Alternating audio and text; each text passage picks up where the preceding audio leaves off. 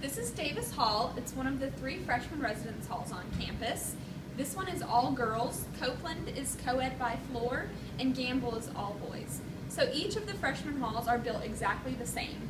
So there's a community area in front.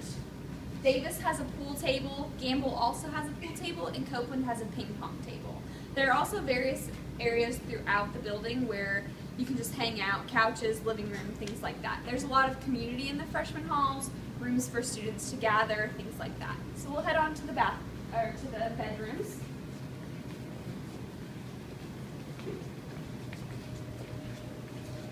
Davis also has the kitchen. It's the only freshman residence hall that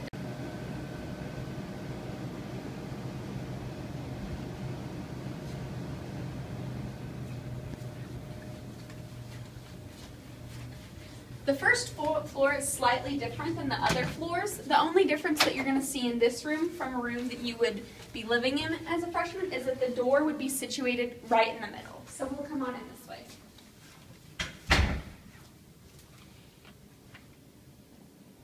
Each room in the freshman hall has a bed, a desk, and a dresser for each student. So as you see in this room, there are the 2 beds, the 2 desks, and the 2 dressers.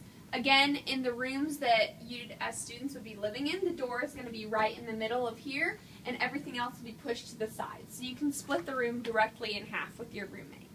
Some people choose to loft their bed like this, stick the desk underneath. If both roommates loft their bed and stick their desks underneath, you have room for a couch or a futon there. So you see you have a closet, and then upstairs there are 2 lock boxes also, so you can lock valuable belongings and things like that.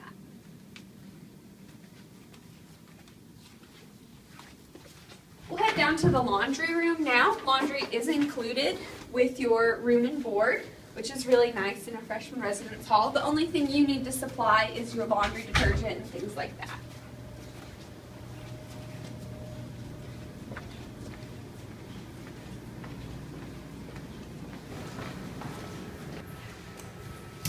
In each of the freshman halls, this is what the laundry room looks like. You have 4 washers, 4 dryers, and a sink, a wash sink.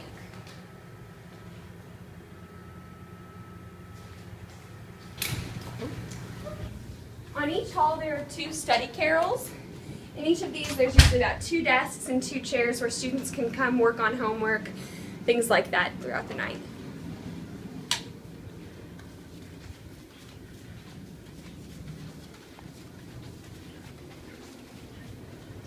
Per floor, there are also 2 of these community living room areas. On each, you have a balcony and a sink.